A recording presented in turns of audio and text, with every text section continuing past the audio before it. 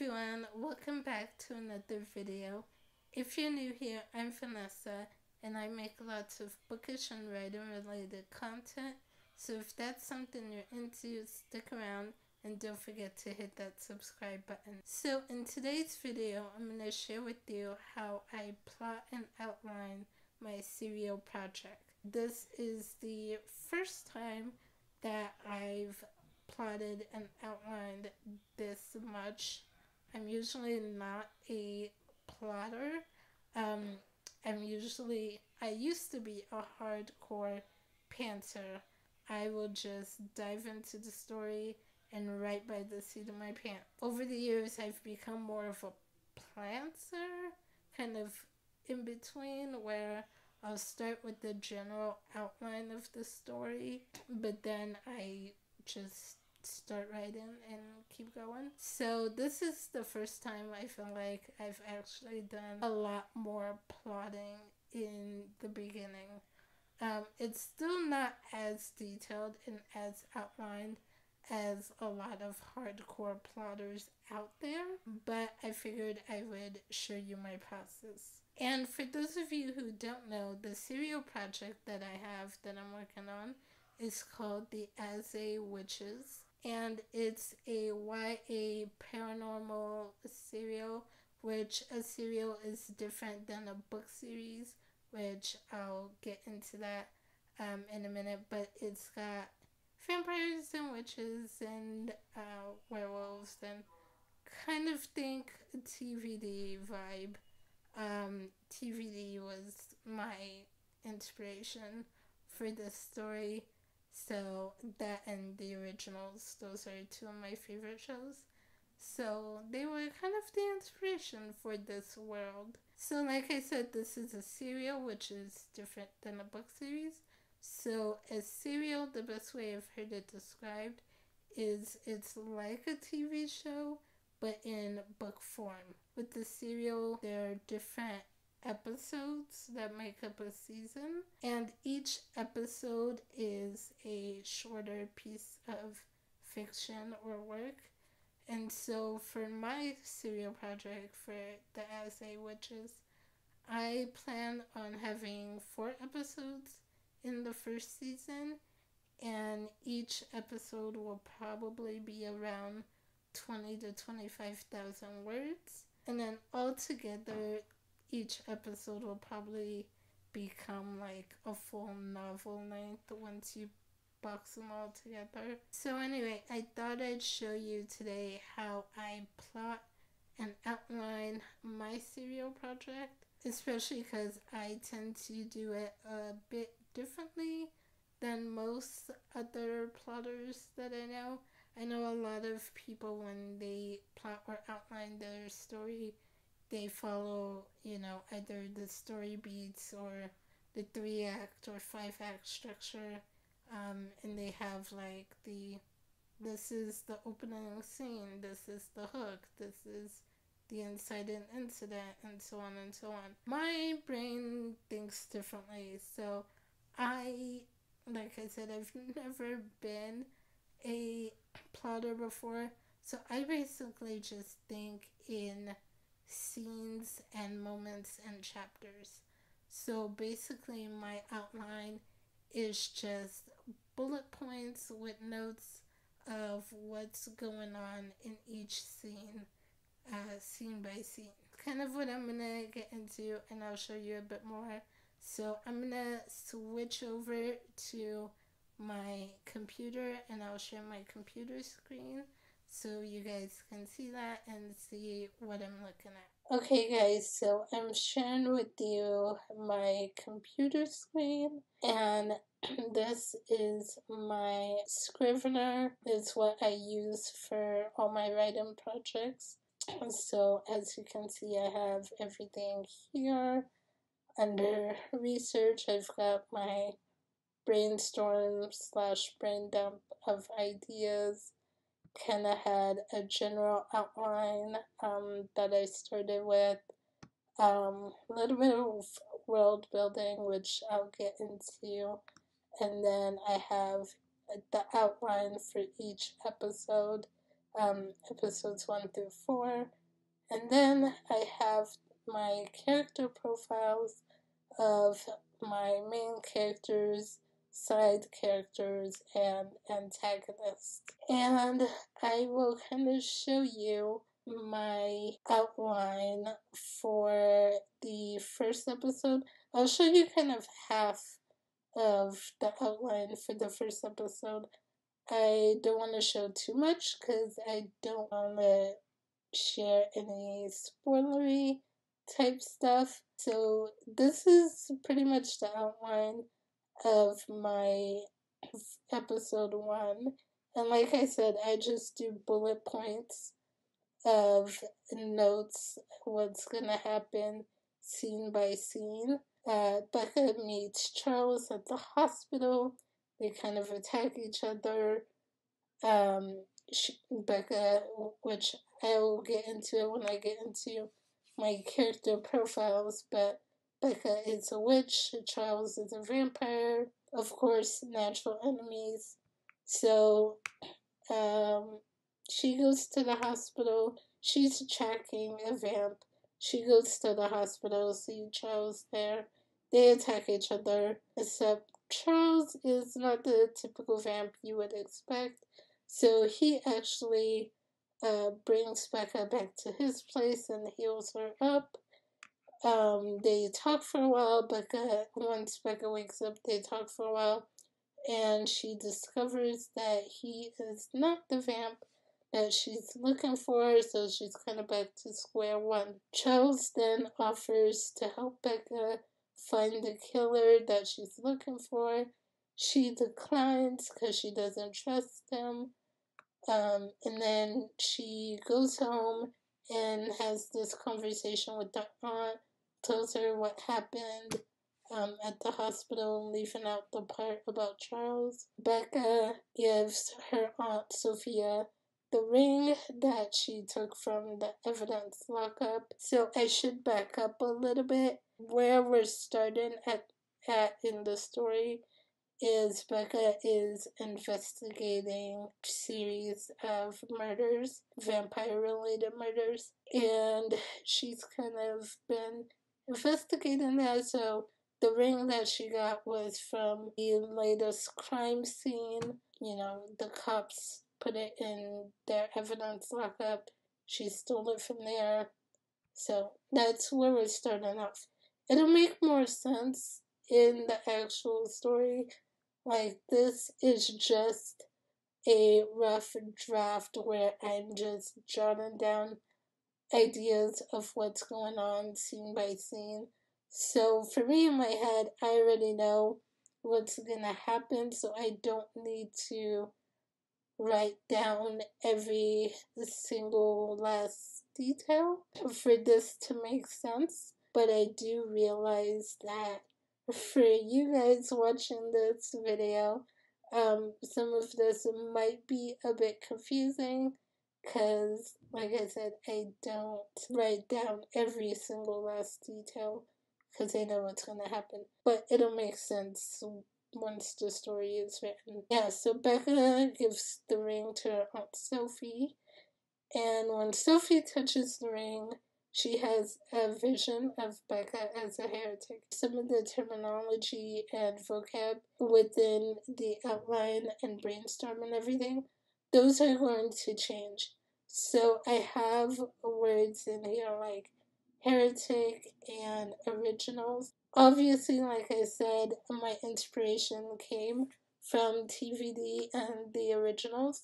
So I used some of their terminology when I was brainstorming and outlining, but I do plan on coming up with my own terms for these eventually, but that's what I'm using for now. Sophie touches the ring, she has a vision of Becca as a heretic, which, if you haven't watched TVD, basically heretics are witch vampire hybrids. She tells Becca her vision, but she hides that part of her vision. Sophie rushes off to see her friend Lydia, and tells Lydia what happened and tells her about her vision. Meanwhile, Charles goes to his family crypt, and there we are introduced to Hannah, our main antagonist of the series this season. So that is where I will stop, and the rest I want to leave as kind of a surprise, but you can kind of get a sense of how I do my outlines from there. So now we get to my character profiles. And I have each character here. So I'll kind of show you a little bit of how I do the character profiles. So we'll start with Becca. The template for these character profiles are ones that I got from Bethany Wang, author Bethany Wang. She created these templates and have them available on her website. So I will leave a link to that in the description below. But I pretty much use her templates she created, which goes over, the basics of the character, the backstory, their goals, their arc, relationships, other, and in their words. So there are different sections. And I believe she has a whole video that explains her character templates. I can't remember if that video was just for her Patreon members or if it's up on her YouTube channel. If it's up on her YouTube channel, then I will leave the link to that video down below. But this is my main character, Becca, and she's a main character. I have a little bit of her Enneagram. I'm pretty sure she's going to be a type 8, the challenger. So she's stubborn, willful, defiant, doesn't like being told what to do. She's a witch. Her power is time manipulation, so she can fast forward, rewind, or stop time, but only up to 48 hours. So, physical appearance, she's 19, brown skin, dark brown hair, with blue streaks, brown eyes, birthmark on the back of her left shoulder, kind of looks like a bird. Her uniform, or what she typically wears, jeans, boots, and a t-shirt. And so one thing I sometimes do for characters is I will either look at Pinterest or Google some images of actresses and actors that I think kind of fit what I'm picturing the character in my head. And so when I went to Google, I saw this picture of Zendaya. Immediately, this picture, the way she looked and kind of her attitude in the picture, I was like, I'm pretty sure this is my Becca, if only she had blue streaks in her hair. So for some of my characters, some of the pictures are like spot on. As soon as I saw them online, I was like, oh, that's definitely this character. And some of them are more like kind of close, but maybe not exactly my character. So then we have the backstory is the next section, which I'm kind of going to skip for now because it does include some spoilery stuff. So I'll go on to her goals, and her goals are she wants revenge on the demon that killed her parents. Motivation is, justice for her parents and to avoid feeling weak and not in control. The rest of these I don't really have completed. So with my character profiles, I don't complete every section right at the beginning. Because some stuff I know at the beginning, and some stuff I won't figure out or discover until I start writing the draft. A lot of this I have blank for now. I do have her key relationships are her aunt Sophia, which she moved to live with her aunt after her parents' death when she was 17. And then her best friends are Ryan and Andy. So that's pretty much all I have for Becca here. So this is Charles Carmichael. His story role, he will eventually become the love interest of Becca. I tend to like the enemies to lovers trope, so that's kind of what I'm doing here. And it's a very slow burn romance, so that's typically what I like best, so that's what I'm doing.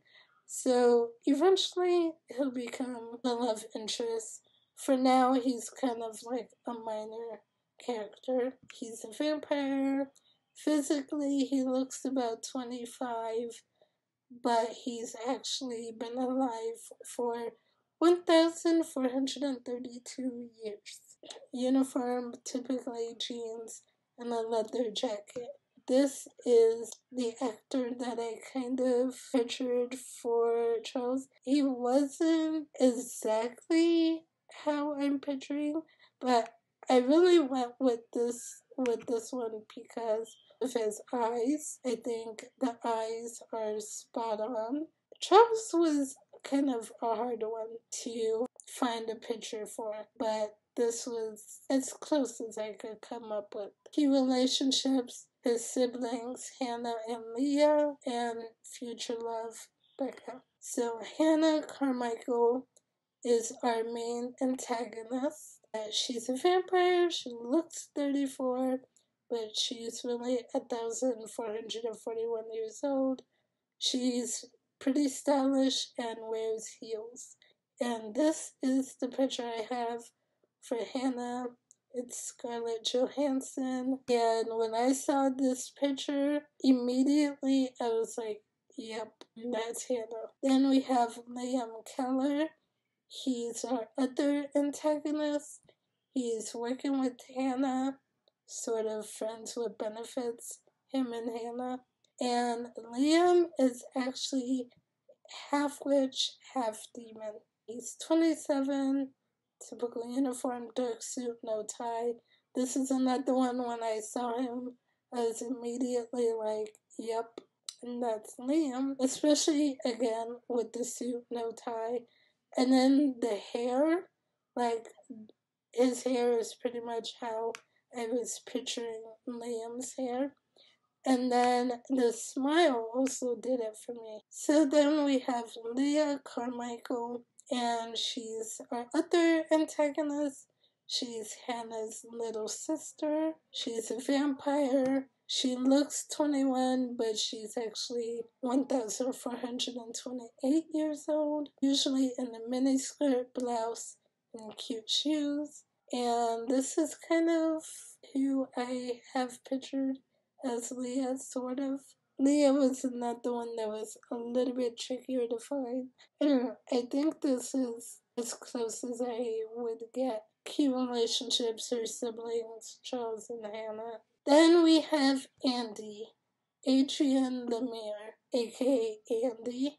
She's our side character and best friends of Becca and Ryan. She is a witch. Her power is telekinesis, and dark brown skin, auburn hair, dark brown eyes. She's 18, and then she's normally wearing jeans, tank top, or t-shirts, and sneakers. And so this was kind of what I found for Andy. This is another one where, again, it's not exactly what I pictured. Like, this is, her hair is what I'm picturing. But Andy is much darker skin. Then her key relationships, are her father, James Laurent. He's not her bio dad, but he's been in her life since she was a baby, and treats him like a bio dad. Her best friends, Rebecca and Ryan. So those are her key relationships. Okay, next is Ryan Reyes. He's a side character, Becca and Andy's best friend. He is a werewolf.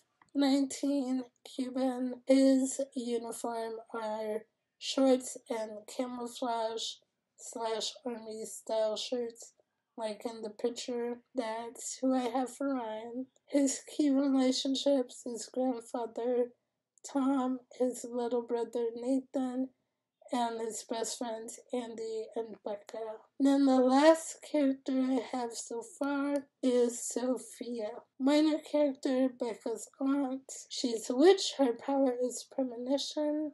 She's 36 and uniform, jeans or pants, blouse, and flats.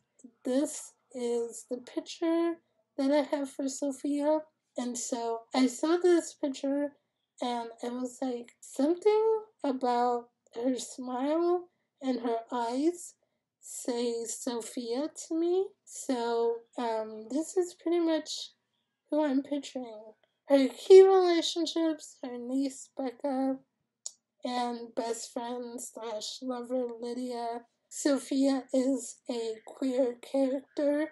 Her and her friend Lydia, we won't see too much of their relationship in this season, but maybe in future seasons we'll see more of that. So that's pretty much all I have for each of my character profiles so far. And then as far as the world building goes, I have a little bit about werewolves, their strengths, weaknesses, powers, vampires, their strengths, weaknesses, powers. Witches have some stuff about them with their powers and stuff, and then a little bit on demons. So I kind of have the basics of each of the supernatural creatures so far. So I do need to, figure out more of the world and especially the magic system.